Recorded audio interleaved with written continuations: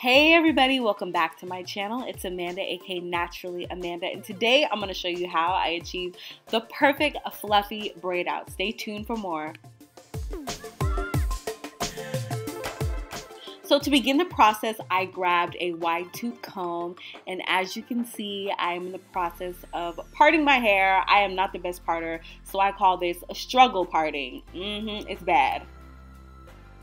I decided to part my hair into 4 large sections, and within each of those sections I plan on doing about 6 braids, maybe 7 depending. And yep, there I am just parting and sectioning my hair. So the parting is complete, and I'm now going to moisturize my hair with BodyWorks JojOba Monoi hair milk, and I recently purchased this. I really like it. It makes my hair really shiny and soft, and it moisturizes really well. I recommend this product for sure. So at this point, I'm also putting Africa's Best Herbal oil into my hair for a little bit more sheen, and then I grabbed my Denman Brush and I'm just working my curls, and here I am just braiding. A really tight braid is best because it really makes your curls nice and defined.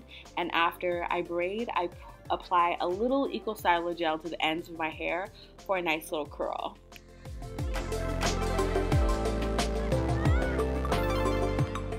Next, I'm using a Detangler for children. I liked the bottle. I thought it was super cute, so I had to buy it. I know it's for children, but you know, sometimes you gotta do what you gotta do. It is a really nice detangler, so I will purchase it again. Here I am again showing you the braiding pattern. It's just a regular schmegular braid, just braiding all the way down, and at the ends I am again applying EcoStyler gel to make a nice little curl. I'm all finished and ready for bed. I had a total of 24 braids. Woo-hoo. Right now I'm just doing a little dance for you. So it's the next morning and I'm ready to take these bad boys out. Yes, makeup is on and I'm ready for my day. Please excuse the eyelash glue. It was not dry yet.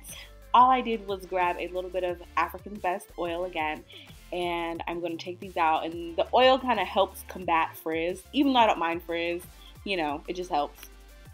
So at this point, I'm just deciding whether I want a middle part or if I just want to blend it all together, and I ultimately decide to blend it all together. I really like volume. I'm not really about the defined look. So in the end, I make it nice and big to my liking. So yeah, I like my braid outs fluffy and full. Thank you so much for watching this video. I hope you enjoyed, and I hope you try it.